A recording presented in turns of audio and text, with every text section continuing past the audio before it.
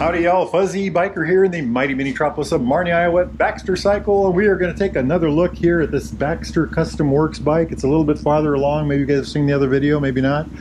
I'll kind of go through the whole thing. So this started its life as a Continental GT, and doesn't look like a Continental GT anymore, does it?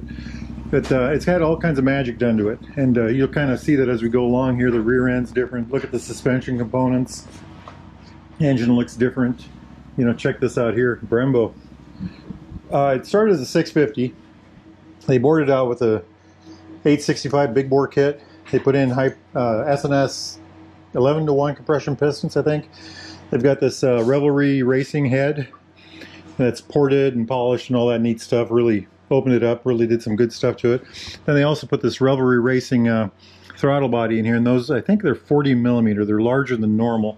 I wonder if the gas is hooked up. Yep, yeah, you can see them moving in there. Isn't that cool? Maybe on this side a little better. So larger throttle bodies. It's got S&S cam. It's got large diameter valves, heavy duty springs, all that kind of neat stuff.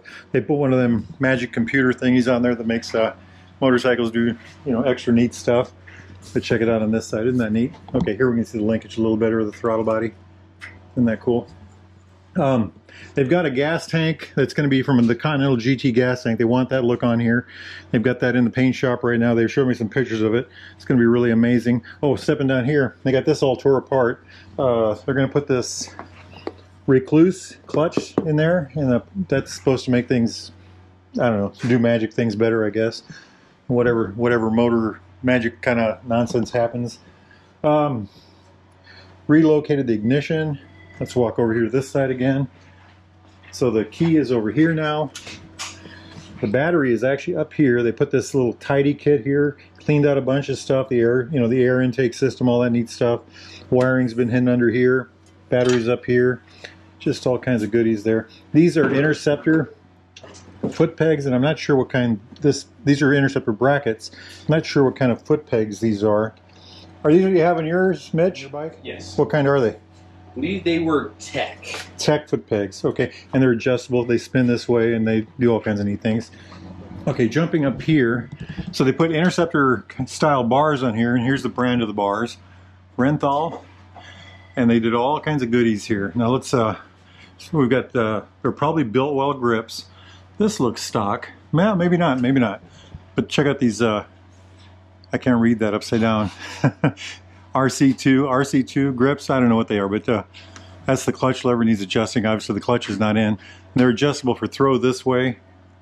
Really cool looking stuff. I like that. And if you look at the brake, same thing with the reservoir. Let's walk over there and take a gander at that. So a new reservoir. What's that say? Magura. HC3. Looks like there's adjustable rate for clutch, adjustable throw. The distance here, and look at this, it bends up and down for some reason. And of course, again, the barrel shaped grips on the throttle right there. I like it. I like it. Check out this little headlight bracket holder. Big old chrome headlight right there. Me gusta mucho. Jumping over here. Oh, wait a minute. I got to show something else for the front end. K-Tech, I think. These are K-Tech adjustable fork tubes with a progressive springs in them.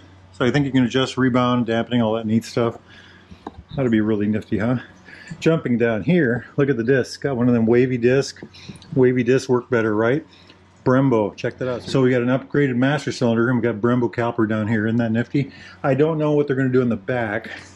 Maybe they'll do something back there too. That's the stock one for now, but wait and see what happens. Wait and see what happens. I like it. The tire is a says Metzler. Not sure what kind. This is a Pro. This is not. They're going to replace this one. Road Tech maybe. Something like that. Really neat tire. That should be really nice. I don't see the other one laying around here, the back one, but they're going to replace the back one. They put this Infield Precision, or I'm sorry, MK Design chain guard, and that's supposed to be give you a little more width, so you can run a wider tire. I think they're going to one size up from stock, one or two sizes. And then of course you notice the Öhlins. That's really going to make it handle. So Öhlins on the rear end, K-Tech's on the front, adjustable, new master cylinder, Brembo calipers, wavy disc, great tires. It's really going to be a runner. And checking it out over here, they've got this cut back. It's got the little swoop up, and then this seat is another MK Designs. They have a lot of good product out there. I don't know if this kit is an MK Design either. Just a real good looking thing. They talked about relocating the oil cooler at one point. Amazing, isn't it? Just amazing. Of course, this is a work in progress. Oh, how could I forget? This is the S&S qualifier exhaust system. It's got these little, I don't know what these are for here. Anna Banana, the flat tracker, had this exact exhaust on her bike. And one of the mechanics here, or one of the salespeople here, has the same thing on his bike. But look at this. Just humongous. Crazy, isn't it? And the sound it's just amazing. Oh, and they're going to cut these off, I think. Make it into a, solar riding machine. At least that's what this says. Cut off. So I like it. No center stand. Like I said, it started as a Continental GT. They vapor blasted the valve covers and the side covers. I'm assuming they did the same thing to the clutch cover, but I don't see it anywhere, so I can't tell you for sure. We'll see more on this bike. Like I said, the tank is coming in. It should be in next week, we hope. And more of the goodies, the taillight stuff, we'll figure all that out as this goes along. The goal is, what they hope for is a bike that handles much better, brakes much better, and also produces, if we're lucky, about 70 horsepower. That's the hope. And they actually want to dyno this one, so we'll see what we get at the rear wheel. Let's see, what else can I show you about this thing? We'll step over here and take a good look at the front. Oh, LED headlight. They put an LED headlight on that can. At one point they talked about different wheels, but I'm not sure they're going to do that now. We got a black wheel on the front and a gold or a aluminum one on the back. So we'll see what they do with that. So stay tuned. Like I said, Baxter Custom Works bike. If you go to baxtercycle.com, they've got a page that has all their Baxter Custom Work hot rods on there. And they're just amazing. Loads of fun to ride too.